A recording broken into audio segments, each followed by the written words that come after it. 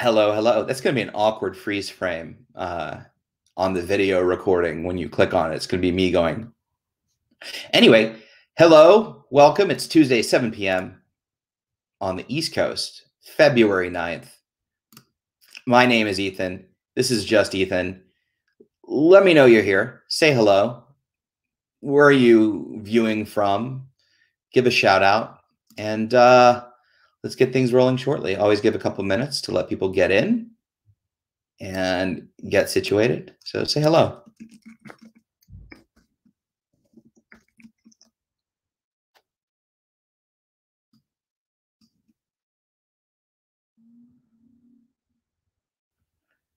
Jesse Lowell, it has been too long. How are you? Due, I would imagine, pretty soon. Hi, Yvonne. And there's Mary from Central California. Hi, Mary. Yeah, if you're just joining us, please say hello. Let us know where you're viewing from. Give us a shout out. It's Don from Washington, D.C. Hope you're well as well, Don. Anthony from Toronto, Canada. It's Eileen. My son Joe will be coming in on my screen name soon. Awesome. Welcome, Joe. Look forward to having him here. Oh, there's Deirdre. Hi, Deirdre. So we will get started in about 30 to 45 seconds. Let's see. Jessica wrote, I'm good. OMG, yes, baby due in 12 weeks, maybe 11. I'll text you later to share some updates. I would love that. Congratulations. I'm super excited to meet little Jess. Hi, love, Lana. Good to see you. OCD Interrupted, which is Melanie from Los Angeles. Barbara in Illinois. Gretchen in New Jersey. There's Dave. Hope you're well, my friend. There's Katie eating veggie burgers with the kitties. I'm downstairs, Georgia. Downstairs, Georgia. There's Brandon. No, Brandon. From Brandon. From Brandon? Gene? From Brandon? Or Brandon? I'm so confused. All right. Let's get rolling. My name is Ethan. Nope, not yet. I mean, yes, yet. I'm just asking a quick question behind the scenes, which is not working, kind of weird. Connie from Toronto. Hey, Connie. So I hope everyone's having a great evening. It has been a long day for me. I'm curious if it's been a long day for you, but a good day nonetheless. My name is Ethan. This is just Ethan. In case you don't know, I'm a national advocate for the International OCD Foundation, which simply means I have OCD and I won't stop talking about it. So, so if you're here, that's what we're going to talk about. Rochelle is here from Mars. Hi, Rochelle. Welcome. Rochelle, you're not from, the strange thing is I actually know where you're from, but it's good to see you, Rochelle. Nikki Bradley, all the way from Dublin. Good to see you, Nikki. So let's get some housekeeping out of the way and then we'll get straight to it. So this town hall is intended to serve as, well, this is not a town hall. This just Ethan, I should change this. This just Ethan is intended to serve as educational content and is not intended to replace therapy because I'm not a therapist. For treatment-related questions, please be sure to work with your local provider or contact a local clinician. The International OCD Foundation is not a crisis hotline and should not be used if you are in distress or feel unsafe. If you are in crisis or you're ever feeling suicidal or unsafe, please go to your local emergency room, call 911, or call the Suicide Prevention Hotline at 800-273-8255.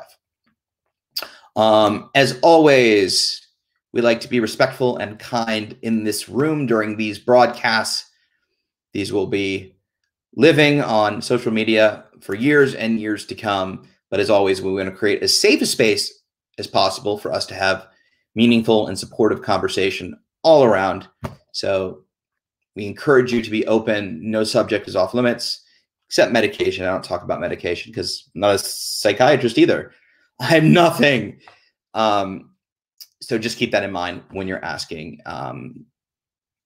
questions or divulging information. So housekeeping out of the way, I think we should start with a big, deep breath. I would ask your thoughts, but we're just going to go in on this. On 3, let's just take a big, deep breath and hold it. And exhale. I probably should have explained the hold for 3 or 4 seconds prior to the deep breath in. Let's try that one more time. Let's breathe in deep, hold it for maybe a count of 2 or 3, and then slowly exhale. Here we go. On 3. 1, 2, 3. Big deep breath in.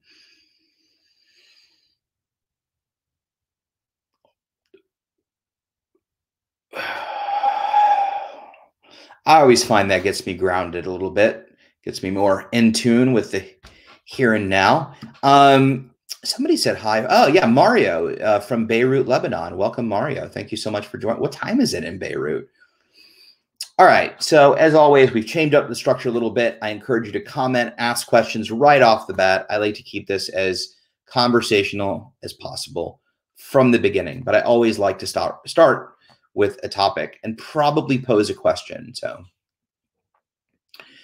the topic for tonight, or that I wrote, is ... but my OCD is different.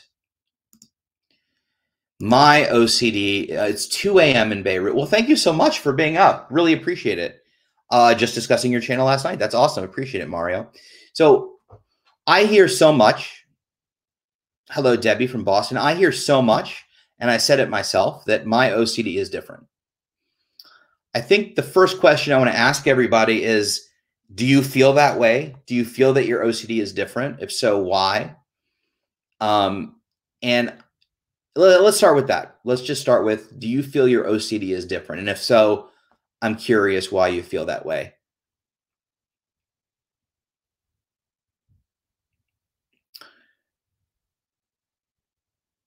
Or if you've thought that in the past, maybe that's not where you are at this moment.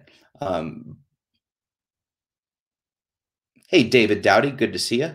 I love that everybody's talking and having good conversation. That's awesome. And I'm getting to a point here, which is I think a lot of people, yes, because I have personal harm element too. Thank you, OCD Interrupted. I appreciate that. Connie wrote, in the past. Katie wrote, but mine really is this time. I swear, yes, I always feel like that. Ditsodius said it could be my God complex, but yes. Oh, the God complex.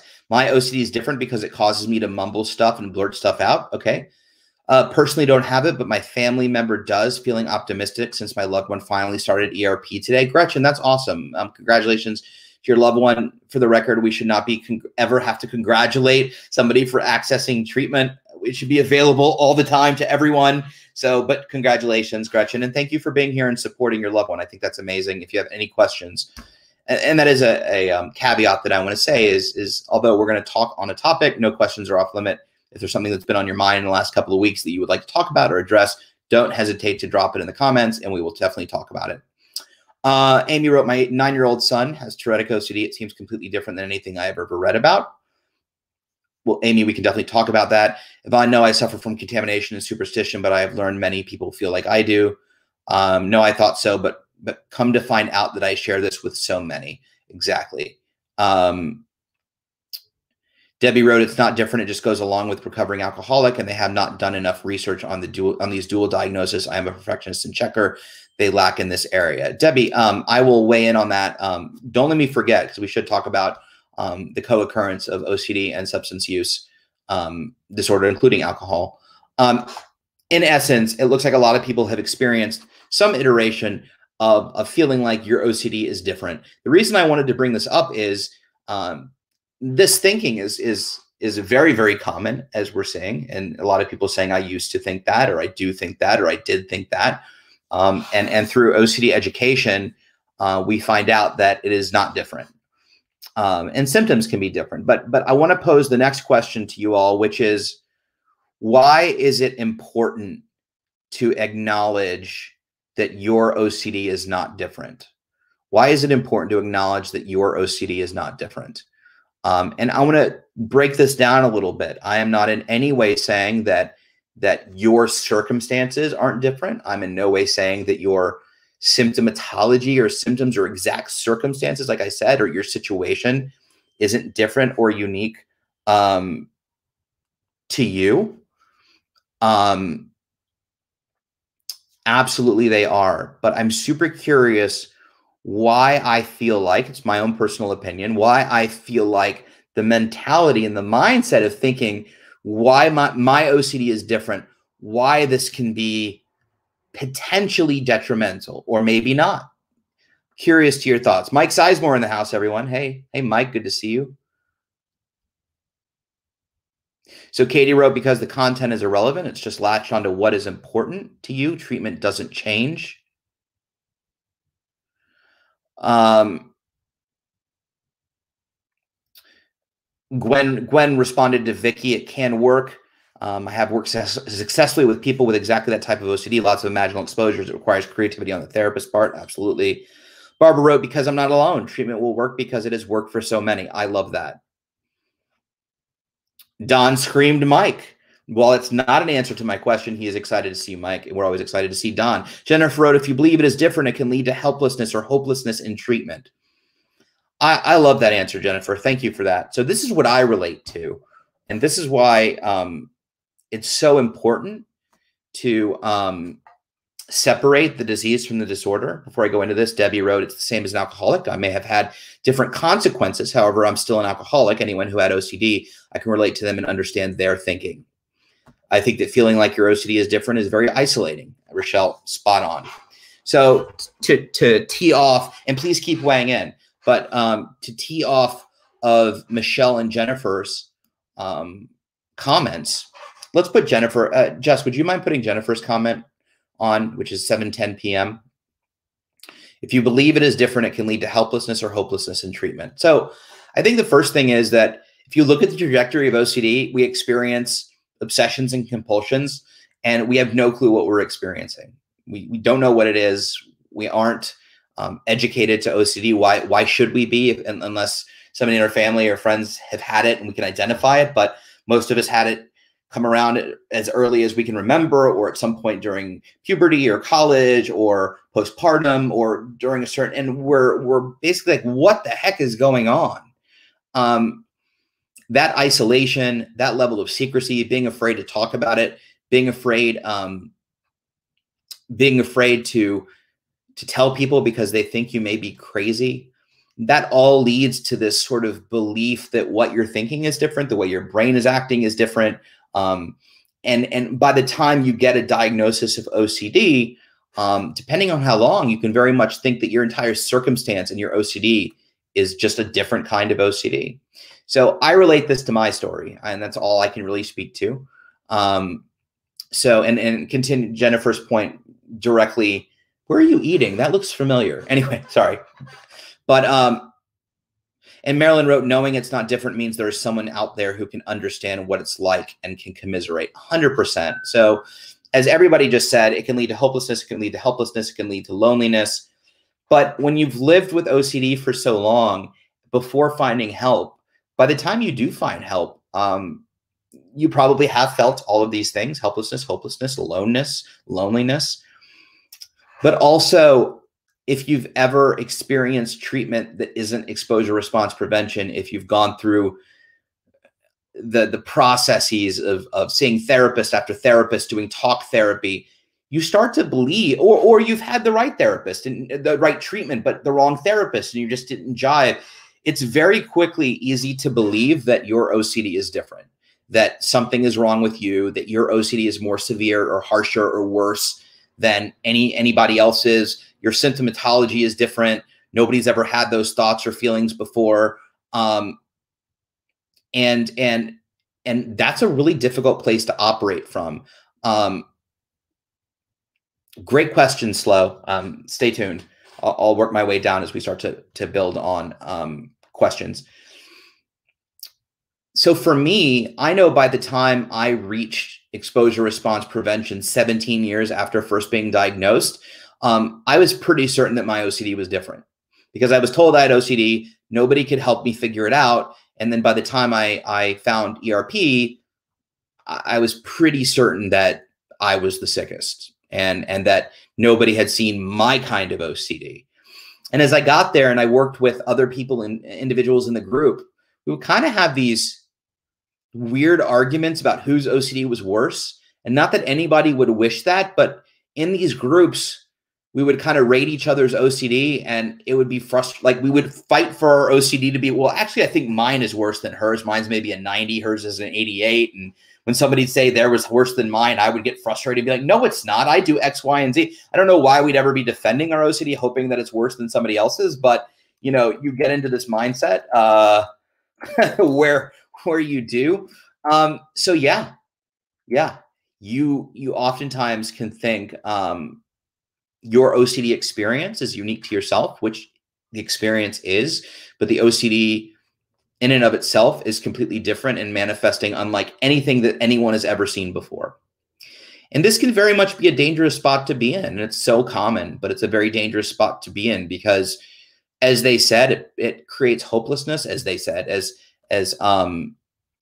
oh my gosh, I just blanked. It's been a long day. As Jennifer said, it can create helplessness. It can create hopelessness. It's a barrier to treatment. If I had truly believed or understood that my OCD at the end of the day was no different than anybody else's OCD, and I can explain what I mean by that later if that statement confuses you, because different people have different symptoms. But at the end of the day, OCD is OCD. The content is irrelevant. Not saying it isn't valid, but it is irrelevant at a certain point. I think that would have really helped me in treatment from the beginning. I just would have bought in a lot sooner. But I can tell you, and somebody mentioned the OCDI, which is the residential program at McLean at Harvard, that I sat at the OCDI, and Debbie wrote, living at the OCDI, you feel at home as nobody feels different. And that is such a great experience to have, except I remember that I sat at the OCDI and I didn't relate to anybody. I wasn't willing to. I was already convinced by that point that I couldn't be helped. My OCD was completely different, and I can't relate to anybody here. I would sit in that square. If you've been there, you know it, and in the room, and we do the assessment at the end of the day, and I just had my head down and thought to myself, I can't relate to anyone here because my OCD is different, which didn't help anyone, and it definitely didn't help me, and was probably pretty egotistical, but I truly believed that. So yeah, it's a big problem to think your OCD is different because it really is a barrier to treatment. And I just think this is an important topic to talk about. Because, well, for a variety of reasons, but I think it's an important topic because I don't think we realize we do that. I think there's some unconscious or some subconscious things that are going on where we don't necessarily realize that we're treating ourselves differently or thinking we're special. So quickly, before I dive into questions, why is it why is it not different? Why is OCD like OCD like OCD? So let's break it down. So yes, OCD manifests in a variety of subtypes and symptoms: contamination, self-harm, sexual orientation, pedophilia, moral scrupulosity, religious scrupulosity. There's all the categories, right? And those are different. Those are different. We all manifest in a different way, but we all share the common goal of seeking certainty and doubting the thoughts that we're having and being unwilling at times to live with the discomfort and seek out the certainty. So OCD, if you think of it as like a tornado, OCD is a tornado that we all share. What that tornado is going over and sucking in, that's all unique to us. But at the end of the day, it's still a tornado, and it's still the tornado that affects all of us, whether it's a cow or a car or a house or Dorothy, whatever it sucks into the tornado, that can be perceived as our symptoms. But in essence, the tornado itself is OCD. And when you start to understand that you are not your OCD. OCD is a disorder, not a decision. You hear me say that all the time. And you start to treat it as such and realize that you, the individual, are special. The OCD is not. It really helps just framing how to approach treatment and therapy and how to dive in and really believe that you and the people around you, if you're in a residential, can and will get better, especially if you let go of this idea that your OCD is completely unique to you and unlike anything else. And I'm not saying there's not additional, you may disagree with me, that's okay. We can have a conversation about it. And that's not to say that there's not unique situations that complicate OCD. Maybe there's additional physical illnesses or comorbid additional mental illnesses or physical illnesses that are co-occurring with OCD. And those are unique circumstances. But in essence, OCD in and of itself is my OCD is no different than your OCD is no different than your OCD is no different than your OCD. But I can listen to somebody else's symptomatology and think, man, that'd be much better to have. I would rather have that guy's or that girl's OCD than my OCD. When in reality, they're struggling and suffering just as much. So I hope that makes sense to everybody. Just food for thought. I think it's important to again hit home the idea of we are individuals. We are unique. We are one of a kind. No one else is like us. And just because that's the case doesn't mean that OCD is that also.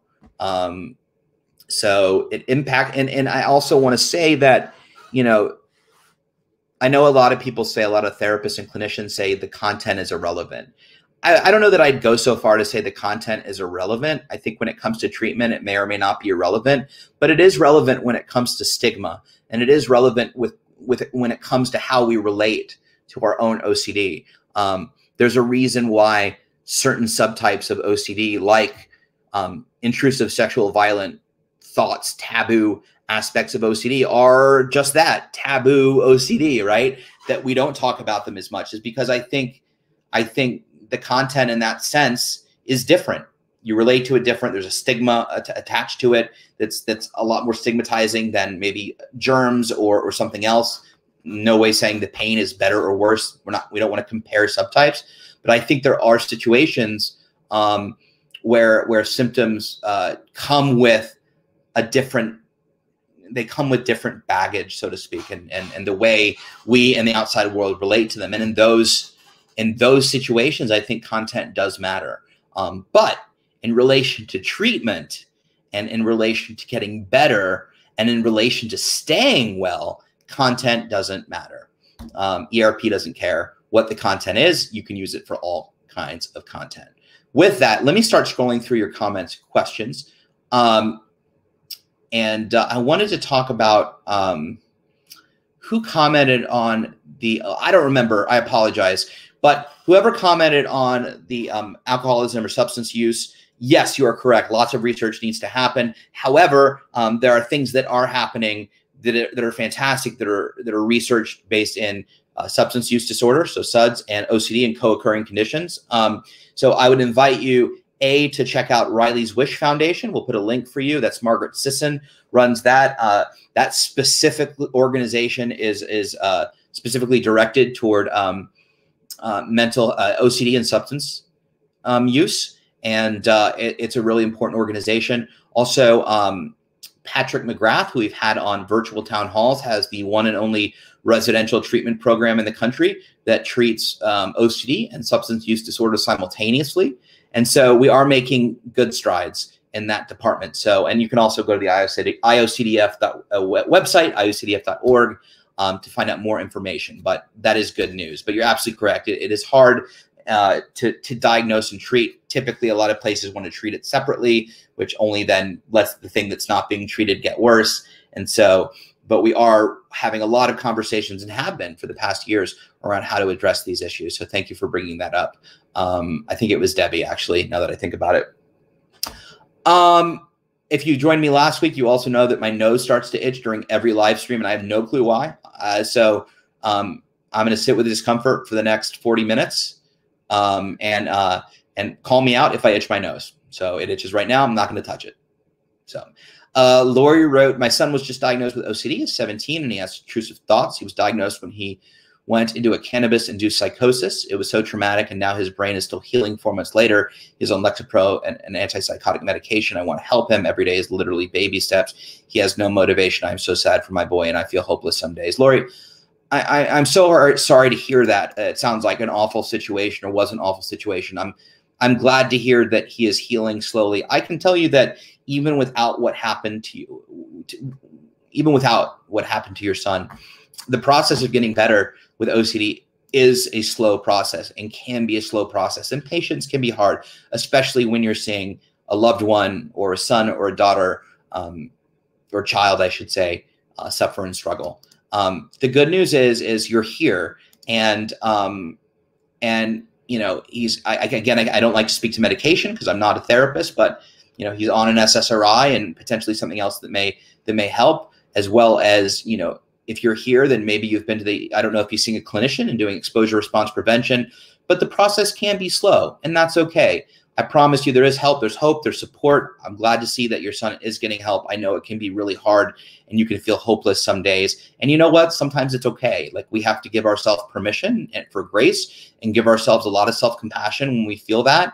But also know that maybe that's a hard day, but at the end of the day, things will get better. That's what we hope for sure. And so I'm glad you're here. I'm glad you're that, because if you're here, that just tells me that you have access to articles and treatment modalities and people and things like that, that like me and so many didn't have access to when we were struggling. So I wish you the best, Lori. I always give out my email at the end. Please feel free to email me if you'd like to talk further. And that goes for anybody watching, of course. Nick Toss, sorry I'm late. Let's boot him. Working in Mountain Time Zone.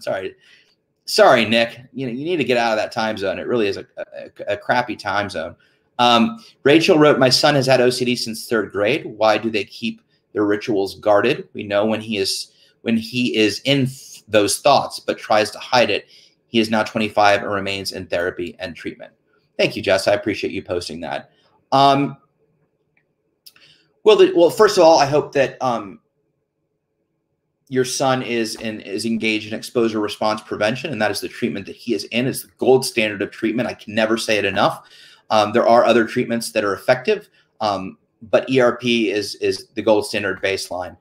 So that is the therapy that you want to have him in, most definitely. Hopefully that is the case, Rachel. If it is not, we can definitely direct you to some places with that.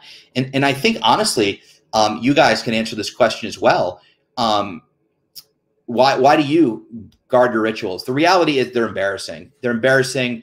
We don't want to do them. Rituals are not something we want to do. Compulsions are not something we want to do. And logically, to some extent, we know we don't need to do them or shouldn't, but they relieve an emotion, a feeling. They relieve the anxiety. I touched my nose. See, that was a compulsion. No, I just itched during. But they relieve that uneasiness or that this really unnerving feeling that we want to get rid of.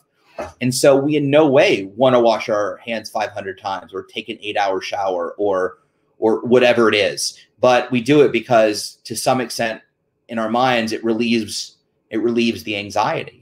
But we keep it guarded because we're embarrassed by that. We don't want to have to do it. And sometimes we feel like we have to do it. Sometimes we feel like we can't not do it when it's always a choice. But depending how fused you are with the OCD, sometimes it doesn't feel like a choice. Most of the time, it doesn't feel like a choice until you've had treatment and therapy. It doesn't feel like a choice. It feels like it's something you have to do to get rid of the feeling.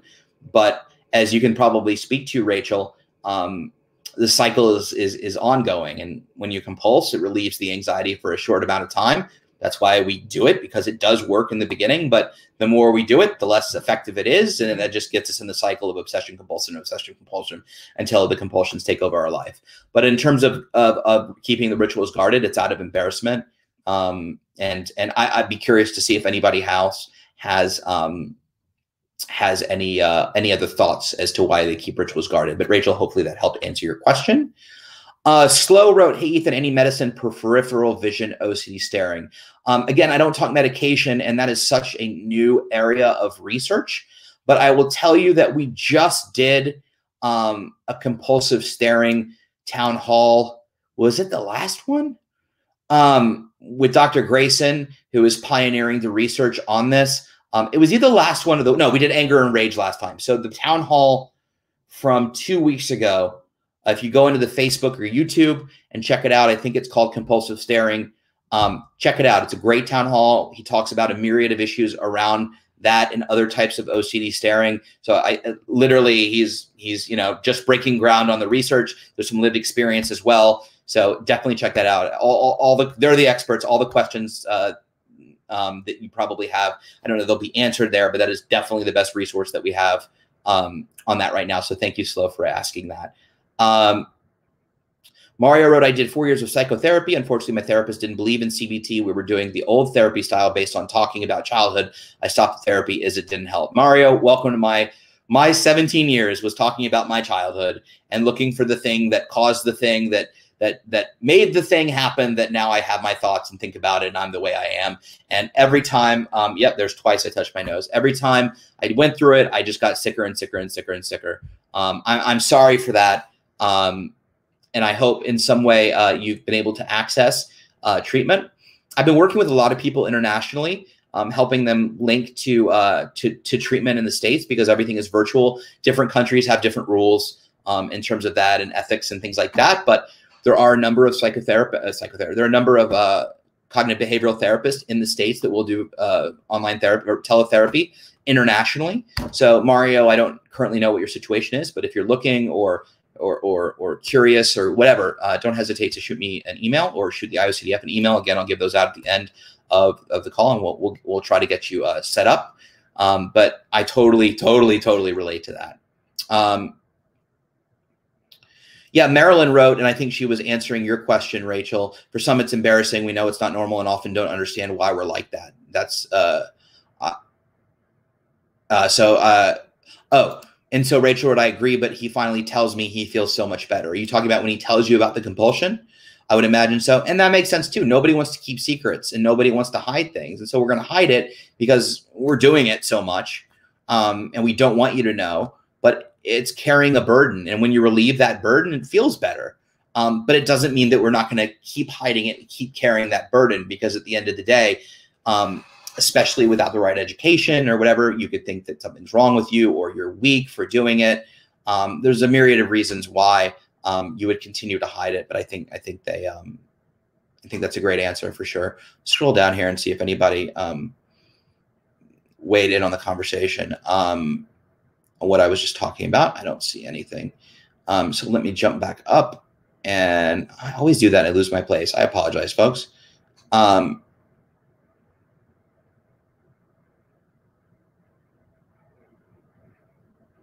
Oh, where was I? 7.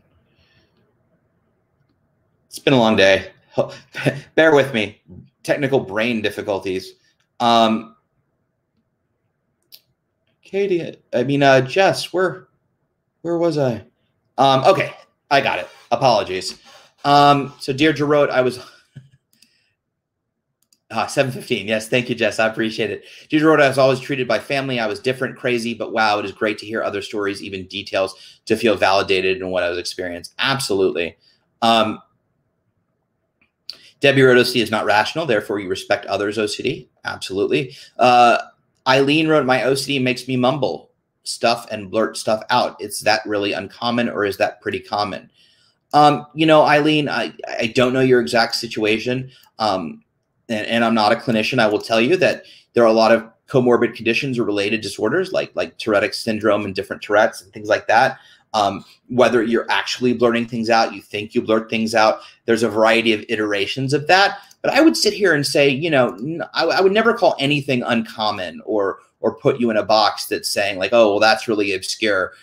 I can't tell you how many clinicians I've talked to that have been like, yeah, I've heard that 1,000 times. So, my first advice is to definitely, seek out treatment, seek out help, seek out therapy. At the very least, connect with an expert that can maybe give you some insight. Not a doctor. I will tell you that 1,000 times. I'm not an expert. But what I will tell you is I've talked to a lot of people that have had similar symptoms. Whether that's Tourette's or a product of your OCD, I honestly don't know. But you are definitely not alone in that, Eileen. I can tell you that for sure. Michelle wrote, yes, wow, I literally thought I was the only one who was thinking my OCD isn't like anyone else's. My OCD is the worst there ever is. Yep, absolutely. Let's put that to bed, because I think that's such a barrier to treatment. Mario wrote, I started online therapy 2 months ago based on ERP. After 10 sessions, I stopped again because the connection with my new therapist wasn't so good. So I'm still struggling with a lot of anxiety. That can happen too, Mario. And I'm sorry to hear that. It's tricky. I mean, it's a tricky process. And I think that some ERP is better than no ERP. For those of you that don't know, John Grayson's book, Freedom from OCD, is probably the best book out there in terms of learning about exposure response prevention and how to integrate it into your life. So I would definitely suggest you check that out. Jess will put a link there in a few on that. I would also say that a lot of times we have to hold ourselves accountable for the ERP, and it's not always the therapist's fault.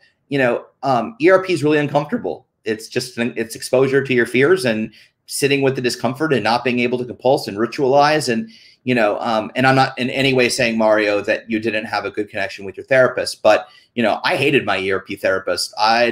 They were not my friends, or so I thought, until I started to get better. I'm like, oh, maybe they're up to something. They know something that I don't know. So, we don't want to think of our relationships with a therapist as we do traditionally with a therapist. When you're like, oh, I'm going to go to therapy, we're going to connect and bond, and I'm going to leave feeling better. That's not this.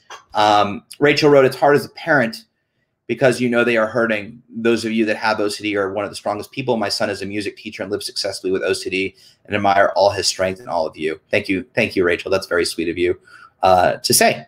Let me scroll down here to see if I have any questions. Let's see here. Amber wrote, it took me a long time to get diagnosed because I thought no one else has these thoughts. No one is like me in a bad way. It took a while to be open with my doctors. Absolutely. And that's why what we do. That's why we do what we do. You know, we want as many people to be able to talk about it as possible. We want to destigmatize this. We want, I mean, if you can't talk to an expert, if you can't talk to a clinician, then who can you talk to? So if, you know, your first point of I almost touched my nose, but I held myself. Your first point of contact most likely isn't going to be an ERP specialist or an OCD specialist. It's probably going to be a doctor or a psychiatrist. So the more that we can advocate and get the word out there and educate clinicians to at least be able to identify it and be able to better understand these more I hate to use the word taboo, but these more lesser spoken about subtypes. I was just having this conversation today with my friend Steven, who's the CEO of No CD. We were doing a presentation and we talked a lot about how you know, prevalent sexual, violent, intrusive, harm-based thoughts are, and you know, and how probably there are as many, if not more, suffering from those particular thoughts than others. It's just they're not talked about. You know, you turn on the news, it's a picture of hand washing, and it's a picture of germs, and and again, in no way minimizing people that have hand washing or germs or checking. It's not about that. It's simply being able to normalize in some way some of these more stigmatized symptoms and subtypes, so we can have open and honest conversations with them and help educate the people that can direct you all to the right places, as opposed to being like, yeah, here's some meds and let's talk about your childhood. And, you know, and we go down the Mario Ethan path. So thank you, Gretchen. I'm glad you liked the tornado analogy. It was told to me. I cannot steal that. Amber wrote, it took me a long time to get diagnosed because I thought no one else. Oh, I read that already. That brought back that whole conversation. So with perfectionist OCD, with perfectionists, it can get tough, as I was told that oftentimes they have to watch how far they push you. We push ourselves to the max, and there can be burnout. That is true. You know, but perfectionism is also a discomfort, right? It's and living with the uncertainty that it is not perfect.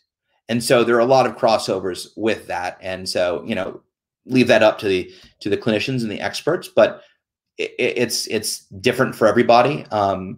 You know, but with perfectionism, I would say, you know, the general exposure is to make mistakes, is to let it go. I know for me, I was rereading emails for many years, especially emails that were really important business related emails, because I was afraid there'd be typos, or that I missed a word, or that I would say something dumb and I would lose my job, or, you know, it went down the rabbit hole of crap that was going to happen to me. And now I send emails all the time, and people will tell you, like, if I do read them back, I'm pretty embarrassed because I've generally left out lots of words, and it's just like, it is what it is, you know, and I have a lot more free time. If you add up the hours I was taking to reread the emails over and over again, I send an email once and I move on with my life, and you know, that's okay. If people can think what they think, I'm not great at that all the time, but that's the general approach. So if you get an email from me and it looks ridiculous, now you know why. Debbie wrote, imagine the stigma of dual diagnosis, and I feel bad for many in AA who smell like an OCD person, but they don't know it. Smell like is kind of an interesting term. I get what you were saying, Debbie. And, you know, what I'll say is it's, you know, I wouldn't diagnose, anybody with OCD, you know, but there are definitely tendencies, and the co-occurring condition of substance use and OCD is more common than people talk about. So you're probably right. There are a number of people at those groups that probably are struggling with OCD. And you know, I mean, we know that that alcohol and substances can, you know, it's one of the only things that numb the mind and make the thoughts stop, right? So it makes total sense. And actually, just below your comment, Debbie, at 7:22 p.m. is the link to Riley's Wish, if you'd like to check that out. So thank you, Jess, for posting that. Rachel wrote, my son will say that his brain doesn't shut off, only when it sleeps. Do many of you feel this way? I have a feeling some people answered you. It's very common. Sleep is is one of the few ways that a lot of people really struggling, including myself when I was really struggling, could get away. What's sad is also the OCD can get into your sleep and affect your dreams, and you wake up in a panic. And I would wake up constantly thinking I had compulsed in my sleep, or what if I'd hurt myself in my sleep and then I didn't want to sleep, and it can get pretty messy. So that's very common. And yes, you're right. They will not let you in the OCDI if you are getting sober, Debbie, which is why, you know, we're working on the process of being able to treat everything simultaneously. That is not to say, though, that the OCDI doesn't do amazing work, because they've helped a lot of folks. I was there. I'm one of them. Although I was kicked out, but I was one of them, and they're amazing folks. Let's see. Feel free to continue asking me questions. I love that you guys are having really in-depth conversation with each other and supporting each other about tools. Marilyn wrote, and as I encourage you to ask questions, we can go back to talking about why your brain is different. I may tangent here in a minute, but Marilyn wrote, I find myself telling my brain to shut up sometimes when it feels, when the hamster wheel is going. Absolutely. And that's so common, Marilyn, for all of us. I think we can all relate to the hamster wheel. You know, a therapy that I talk about all the time, which is acceptance commitment therapy, also an exposure-based therapy, and usually an adjunct to exposure response prevention, but also just as effective as or becoming as effective as a mainline treatment. You know, sometimes our brain won't shut up, and it then becomes our job to let our brain do its thing and not engage in it. And it's difficult to do, especially when our brain is loud. But, you know, it's the pink elephant analogy. The more I tell my brain to shut up and pay attention to it, the louder it's going to get. And the more I tell the pink elephant to go away, the more I'm going to think of the pink elephant. So sometimes when your brain is screaming, the best thing to do is just let it scream and try not to engage in it. You know, let the noise be there. What's an example? Chirping from your smoke detector when you're sleeping. It's annoying, but at a certain point, you just got to tune it out and go to sleep. And a lot of us can. A lot of us can't. It annoys the crap out of me. But there's this idea of coexisting with these thoughts, with these feelings, with the brain screaming at us, right? And when we coexist with it, we don't give it power. And it will fizzle out. It will quiet down. You don't feed it. So I like an aggressive approach to OCD, like, you know, shut up, I'm not listening to you. I like that. But if you find yourself constantly talking to your OCD or arguing with it, then you might want to consider possibly letting go and letting the conversation happen and just not being a part of it. Example, I was struggling with weight loss maybe about 5 or 6 years ago, and I called my therapist from the OCDI, who is really brilliant at ACT. I think he's still there, Nate Gruner. And Nate, I was telling him, he said, what are you struggling with? And I said, well, you know, I'll be working and I'll realize, oh, it's 2 o'clock, I should go for a walk. But then I'll realize, oh, there's all these emails and I need to answer them. And if I don't answer them, you know, things are going to get behind and people will think I'm not working hard. And, you know, earning a living is value driven, but working out is value driven. And I'll start going back and forth between what I should and shouldn't do.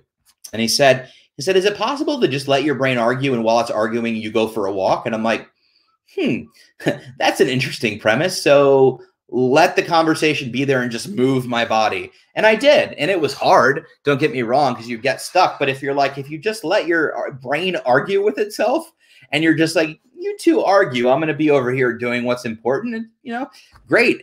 Was I present? Totally no, but I got a good walk in and my brain argued and we moved on to the next thing. So sometimes just existing with it is the best course of action. Question, Amber. I can't convince myself to start ERP for my big obsession. I'm too scared. Can I do ERP for smaller obsessions and still see progress on the big one? That's a great question. So, I'm not sure if you're already in treatment or therapy or doing ERP. Generally, a clinician will build a hierarchy with you, and you'll start to climb the hierarchy. The top of your hierarchy being, as you call it, your big obsession, and the bottom of your hierarchy being something that may bother you, but is easier to address at the beginning, and then everything in the middle being a little bit more anxiety provoking. I think what helps you, and I can't speak for everybody, be curious if people want to weigh in, as always, feel free to. What helps with the big one is successfully conquering. It's not the dissipation of the old obsessions that will help the big obsession. It's seeing that the ERP works, and it's seeing that the treatment works, and that can really extinguish some of your obsessions, whether they're smaller obsessions or medium-sized obsessions. And then I would challenge you to be willing to be super uncomfortable and even scared, if not scaring the crap out of yourself, to really get a hold of that big obsession and kind of knock it down and knock it out of the way. Here's the reality. The reality is if we're going to knock the only way to knock out that big obsession is through, not around. We can't go around it. We have to go through it. So the question is, Amber, what kind of life do you want for yourself? What are the things that are important to you? Are you doing those things now? And how interfering is the big obsession in your life? And when you identify those things, you need to weigh, right? Almost like a cost benefit analysis. You need to weigh what the advantage is of addressing the big obsession versus not addressing the big obsession. If you've engaged in smaller ERPs with smaller obsessions, you've learned that the feelings are uncomfortable, but they're not dangerous. They're not going to kill you. And I know that the anticipation around facing the big obsession might be horrific and the anxiety associated with it. But what I can tell you is many individuals with OCD kind of live in the state of negotiation where they get only so far, and then they're like, you know what, this is good enough. I don't need to tackle that sort of last thing that's bothering me. I'm doing enough, and I'm able to function and get by. I can tell you, and I've said this to many people, sort of for my own experience, that last piece, that last 10% was actually had the biggest change in my life, because up until then, getting everything under control moved me from non-functioning to functioning, which is great. We all want to function. What I didn't realize, though, that there's something beyond functioning, which is being present and experiencing the emotions, joy, happiness, sadness, anger, whatever it is, but experiencing them. And ideally, experiencing as much joy and happiness as possible. Now, I would never tell you do ERP to feel better and feel happiness all the time, because that's not realistic. But what I can tell you is when I really dove in and was willing to scare the absolute crap out of myself around my biggest fears, that's when I started to experience the true amazing benefits, not only of the treatment, but of life and what life has to offer, and didn't realize how much beauty was in life until I got through that fear. And then I was like, oh, wow, this is incredible. And so, I would encourage anybody, although scary and I can't be in your shoes, Amber, I can tell you that at least having faced my own fear, it was terrifying, and and I had to go to a really dark place to do it, and I needed a lot of support to do it, and it was not easy, but it was the best thing I ever did. And so I would encourage you to lay out your values, think about what you're missing, think about the things that you want to do in your life, and think about what the big obsession is inhibiting you from, and go from there. So I would say that the ERP should inspire you to want to conquer the big obsessions, but eliminating the other obsessions may or may not have an impact. So that was a very long, I'm just long-winded. I'm willing to accept that. Let's keep going down here. And Gwen, I love this group. You guys are so on top of this. So Gwen said, you can definitely start small and get more comfortable and familiar with the process of ERP. In my humble opinion, you'll need to address the big obsession eventually, but you may be able to relieve some chronic stress from working on your smaller obsessions with ERP. That was a lot more concise than my answer. So thank you, Gwen. Well said. So appreciate that. Let's see. Are there any studies relating OCD and seizures? That's a great question, Catherine. I don't know. It's a little out of my wheelhouse, but if you want to send that question over to, again, we'll give you some emails. We can forward that on. It's probably more of a neurology question, but I'm sure some psychologists or some individuals that have studied that, we can get you an answer for sure. So thank you for that question. I apologize that I can't answer. I honestly don't know what the research shows. Let's see. Is reassurance seeking a compulsion? What a great question. 7:32 p.m. Jill asks it. Hopefully Jill is still here. Yes. Reassurance seeking is a compulsion. It is one of the biggest compulsions. It can affect anyone with OCD and whatever the subtype is. There's a myriad. Myriad is the word of the day. I don't think I've ever used that word in months, but I'm using it tonight. Reassurance. There's a variety of ways one can seek reassurance. There's overt ways, there's subtle ways. I like to be really crafty with my reassurance, but yes. Reassurance seeking is a compulsion. And you know, that sense of reassurance is designed around seeking out that certainty. And so for me, you know, when I was really ill, I got CAT scans because I was afraid I hurt my head. So yes, getting a CAT scan was the compulsion. The reassurance was knowing my brain was okay. Of course, that only lasted for a few minutes until I thought something was wrong with my brain again, and then I wanted it. But a reassurance can be something as simple as, and I used to do this all the time, I'm curious if you guys can relate. What if somebody's mad at me? I'm afraid so-and-so's mad at me. Let me send them a text. And if they answer back fairly quickly and they put like a good emoji, or they seem in a good mood, then everything's okay. Like even something as simple as that is reassurance. I don't have to ask them, are you okay? Are you mad at me? Me just reaching out and them connecting back will give me the reassurance that I need. So yes, reassurance is a compulsion. That's a great question. Freedom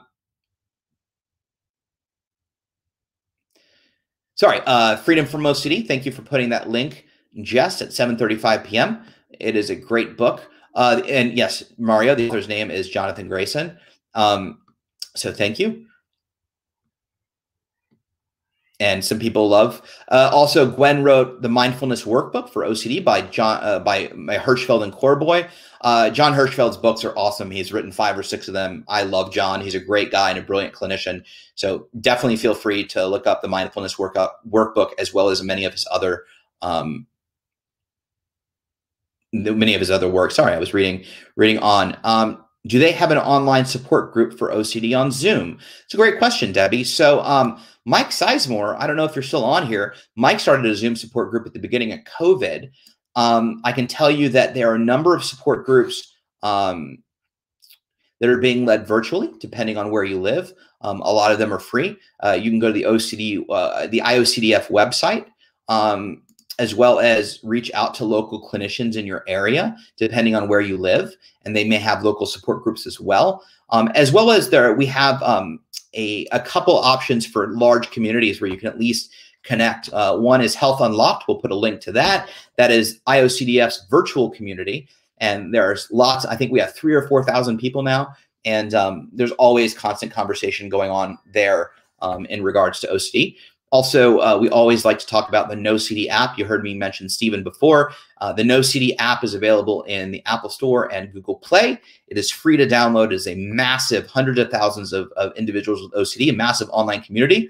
They also offer teletherapy, ERP. They specialize in ERP therapy. They're available in all 50 states, and you can get a free 15-minute phone call to see if you're a fit for their program. And in fact, they're covered in all 50 states by some insurance companies. So it can alleviate the cost quite a bit. So check out NoCD, that's NOCD on the Apple Store. And they did not pay me for that. They do good work, and Steven, they're all good friends of the IOCDF. So definitely check that out. Hopefully that helps. And yes, Barbara, you're right. Sometimes we need to be our own advocates. And, you know, we can say unfortunately, but I think we have an opportunity to change and pave the way for people that maybe they won't have to be. You know, I feel blessed and grateful for my experiences that have put me here in front of you and to be able to advocate. And yes, it is unfortunate that we're in this situation, right? And that OCD is so misunderstood still after all these years, and so stigmatized, and that is unfortunate for sure. And so for that reason, you're absolutely correct. But anyway, that is correct. But you know, absolutely, we have an amazing opportunity to advocate, and all of you, just by being here, are doing that very thing. I distracted myself because Barbara wrote literally right after Debbie's question. NoCD app. So I am way behind, and I apologize. People are much quicker on chat. Renee wrote, absolutely, the first therapist I went to made me feel like I was an awful person. My current therapist does ERP, and she got me so far. I love to hear that. So let's see if we have any questions. I know we're running low. Does hypnosis help with OCD? Mario wrote. I found some videos on YouTube about it. Do you recommend it? I honestly don't know. There's not a lot of research to show that hypnosis is effective with OCD. I will always push exposure response prevention as the primary treatment for OCD. Mario, as you said, you didn't have a good relationship with your first therapist. I would definitely encourage you to continue looking. Do not give up on ERP. It is by far the most effective. It is not the only treatment, but it is by far the most effective in the first place. It's not the second place, and third place, we will try it. Look, the reality is ERP is really hard. Okay, that's just the reality. And the reality is that we may not get it the first time around. And candidly, more times than not, we let the ERP down more than ERP lets us down. And I know that was my case. Not making a blanket generalization, but it's hard to engage in the ERP. And we're doing ERP and we check in with ourselves and we really ask ourselves, are we challenging ourselves? Are we scaring ourselves? Are we sitting with the discomfort and looking to our values, or are we just white knuckling? There's a lot of things most of us can realize we can do better when we're doing ERP. But there are other modalities of treatment. Acceptance commitment therapy I really responded to, and it really helped in conjunction with exposure response prevention, as well as now dialectical behavioral therapy, DBT, is not specific for OCD, but it helps greatly with mindfulness and emotional regulation. It was also very effective. So, so I can tell you, Mario, man, feel free to email me. I feel for you, Mario. I feel for everybody here, obviously, but I feel for you, Mario, because so after I saw 1,000 psychiatrists or psychologists talking on childhood, I then was like, there's got to be something else. Like, I got to be missing something. So I saw hypnosis. I saw an energy healer. I saw Reiki. And I did past life regression as well. None of those helped. They were interesting, but none of those helped. So as you call out these things, it reminds me of my journey and to finally finding somebody with the right treatment. Stick with it. And again, email me and we can see what we can find out. Do I need to see an OCD therapist to treat my OCD? Ideally, yes, Eileen, but no. I mean, the thing is, and maybe we'll end on this. There are a couple other questions, we'll go a little bit over, but I want to be respectful of your time and just behind the scenes as well. So ideally, you're working with a therapist or a clinician. That is the ideal situation. Unfortunately, we know that accessibility is difficult, cost is difficult, demographics is difficult. There's a lot of reasons why accessing treatment can be difficult. And so we don't ever like to say that, no, you can't treat your own OCD. In fact, if you're working with a therapist, the magic that happens is not in the therapist's office once a week. It happens while you're at home and what you're doing by yourself. It's the OCD, the ERP homework that really helps you get better. Not the once or twice a week visits, what you're doing in between that counts. So the first answer to your question is ideally you're working with an OCD expert. With that in mind, there are self-help options available, ranging from the book that I said, Freedom from OCD, ranging to support groups, ranging from social media accounts. Not that I would ever say your OCD treatment should be a social media account, but at least for inspiration and some guidelines. You can also check out Kimberly Quinlan's cbtschool.com. Jess will put a link to that as well. cbtschool.com is a series of courses all based around ERP as well. They're excellent. Also, the IOCDF, I don't know if the website's up, but Peace of Mind had OCD Challenge. And I think the IOCDF, when they merged, absorbed that. I'm not 100% sure on that. But OCD Challenge was also ability to work ERP with yourself. But ideally, you're working with a therapist. That is not to say I've known people and talked to many people who have got better on their own. But again, keep in mind, it's the work that you do in between sessions that really makes the difference. So I'll end on Renee's question. Renee asks, 743, I'm struggling with my anxiety and my therapist says I need to allow the anxiety to be there and stop giving it so much validity. I feel like I can't. Any suggestions? So I would look at your second to last sentence, Renee, which is I feel like I can't. So sitting with your anxiety, I love that you said I feel like I can't, because I know that feeling. And I think so many do recognize and know that feeling. But A, it's a feeling, and B, the reality is you won't. And I don't mean that sounds mean. I mean that it is still a choice. So what does it mean to allow the anxiety to be there and stop giving it so much validity? It means just that, to Let the anxiety be there, to make room for it, to give it space, to not resist it, to not prove something to you. It is simply your willingness to be uncomfortable. And the more you do that, the more you get used to feeling uncomfortable. And the more you get used to feeling uncomfortable, the less uncomfortable it becomes, until hopefully the anxiety goes away. And there's some benefits to understanding what anxiety is and how it works and why you feel it. But at the end of the day, that can't is just a feeling. And I would ask you to reframe can't to I'm choosing not to just sit with my anxiety. I'm not allowing it to be there. So what do I have to do to allow it to be there? The first thing is, like I said, be willing to be uncomfortable. Be okay not being okay. Secondly, what are some tools and skills and tricks? Tricks are a weird word, but schools and tools and skills you can use to help you with sitting with your anxiety. Is it meditation? Is it going for a walk? Is it calling a friend? You can engage in what's called opposite action, which is when you feel anxiety coming on or you're uncomfortable, instead of sitting there feeling this feeling, you know, maybe you get involved and do something that's important to you. Watch a movie, read a book, go for a walk, meditate, breathe, not in an effort to get rid of it, but simply coexist with it. We're going to take the anxiety with us and do what's important to us anyway. Hope that gives you some quick tips on dealing with anxiety. With all of that being said, wow, thank you for the awesome feedback and comments and so much conversation tonight. I love it. I'm thankful for everyone here that contributed to answering the questions that I didn't get to.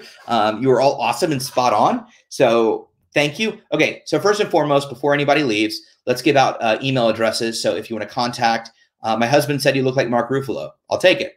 He's also recently nominated for a Golden Globe, I think for Best Looking Actor or something. So I don't know exactly, but I'm just saying. I do get that on occasion, so I take that as a compliment. Thank you, Renee. I digress. So let's give out 2 email addresses. One is my email, which you can reach me at justethan@iocdf.org. Please don't hesitate to email me. This is around any questions that I didn't get to. If you agreed or disagreed, I'm always open for open, honest communication. Those of you who know me know that about me. Also, if you have topic ideas or anything that you want to talk about or address, please don't hesitate to email me at justethan@iocdf.org. I may take a few days, but I will always get back with you. Also, if you have, better yet, questions around resources or getting help, things like that, I would definitely encourage you to email the IOCDF at info@iocdf.org. This is always open. It'll always get back to you. And regardless of your questions, this is a great email address to contact the IOCDF, whether you want to ask about advocacy or getting help or resources, basically all of the above. I know that people had some advocacy questions about how to get involved. Email me. And coming up, we've got some programming around advocacy that we'll be talking about as well. We always like to talk about ways to get involved with advocacy as well. So don't hesitate to email us. As always, I want to thank all of you for being amazing and just commenting and supporting and advocating for everybody here. I thank you from the bottom of my heart. I want to thank the IOCDF and, of course, my partner behind the scene, Jess, for doing her digital voodoo. If you haven't already and want to be notified about all the programming the IOCDF is having over the next month, definitely be sure to subscribe and follow on Facebook and YouTube. You can also subscribe on Twitch. A couple things that are coming up tomorrow, 12 p.m. Eastern on Facebook and YouTube, live with Liz. We'll be taking your questions. And then finally, we are doing an anxiety and athlete survey. So whether you're an athlete, a parent of an athlete, or work for a sports team, we value your input on how anxiety affects the athletic community. Take the short anxiety and athletes needs assessment. Boop. By doing so, you are providing the IOCDF with valuable feedback on the resources they are needed within the athletic community regarding anxiety, OCD, BDD, and other related disorders. So please, if you have a second, click or copy and paste. We'll put it actually in the link, since you can't copy and paste that. We'll put it in the link so you can jump on and give us your input. We really, really appreciate it. Lastly, if you want to know everything that's going on in the virtual community, you can always visit iocdf.org/peace of mind for all of our virtual programming. And we've got a lot of it coming up as we continue to press on into 2021. With all of that, thank you for your kind comments. Thank you for all your help. Again, feel free to email. And that's what we have. So as always, have a wonderful evening. Stay safe, stay vigilant, feel the feels. Don't let OCD off the hook. And we'll see you 2 weeks from tonight on another Just Ethan. Have a good night.